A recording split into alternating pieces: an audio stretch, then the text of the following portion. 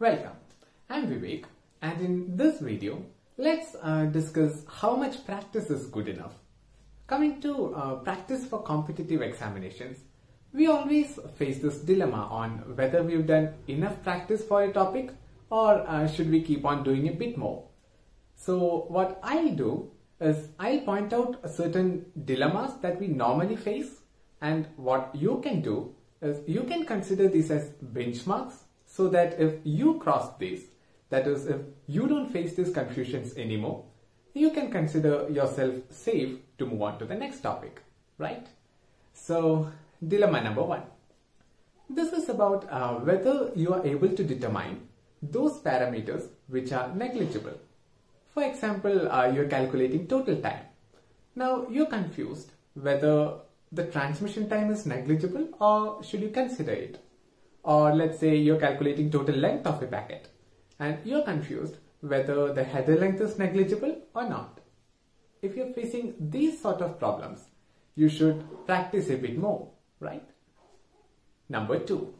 Now this is about the question terminology. I'll illustrate this with an example. This is a previous gate question. Two numbers are chosen independently and uniformly at random. Now see this. Two numbers are chosen. Yes, you chose two numbers independently, which means the first pick and the second pick are independent of each other. That is, you can pick one number and pick the same number again because the first and second picks are independent. Now, uniformly at random. This means every number has equal chances of getting picked. Now, once you understand this, you will get the right senses of the question and you'll be able to answer correctly. Again, practice well if you're not getting this. Number 3. This is the worst dilemma you can ever face in an exam hall. That is, you know the question, you know the concept, you know how to answer, but the problem is you are confused whether the question is asking for one particular part that's in your mind or should you consider the other part. For example, let's say you're calculating effective memory access time. Now, you're confused whether you have to calculate the time to convert logical address to physical address or the time to fetch the word from memory. Now, it can also be a sum of both. So if you're facing these problems, once you see enough questions, by looking at it, you will be getting the idea of what exactly it is asking, right? Now, number 4. This is about how to reach an answer. There are two methods. First one, you can solve the question, and the second, you can eliminate the wrong options. Now see, if you solve the questions, you will anyway reach the answer. But in competitive examinations, instead of, let's say, taking 2 or 3 minutes, you may finish it in 40 seconds if you eliminate wrong options. Now, again, if you practice enough, you see those kind of questions. Looking at the question and the options, you will understand that yes, I have to eliminate wrong options in this question, right? Point number 5. This is about calculations. Sometimes you may have to calculate it in mind, sometimes with pen and paper, and sometimes with virtual calculator.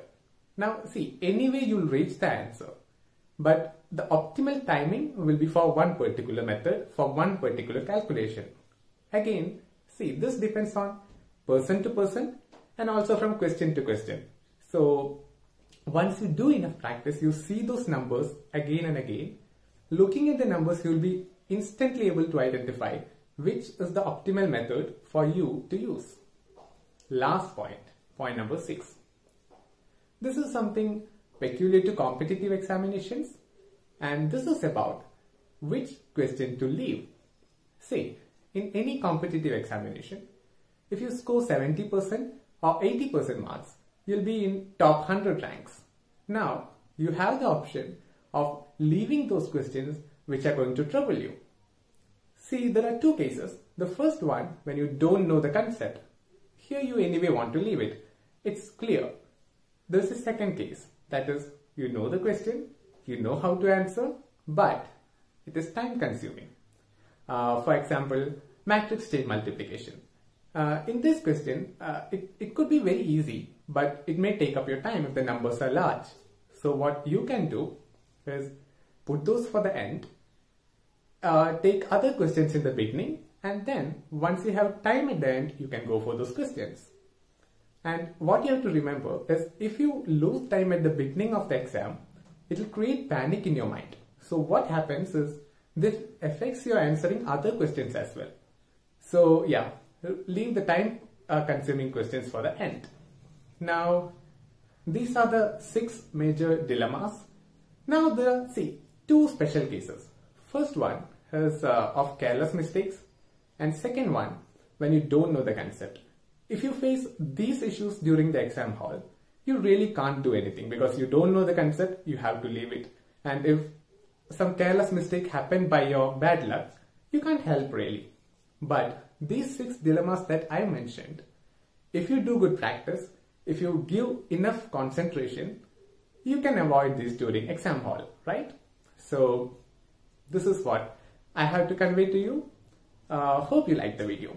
Thanks for watching.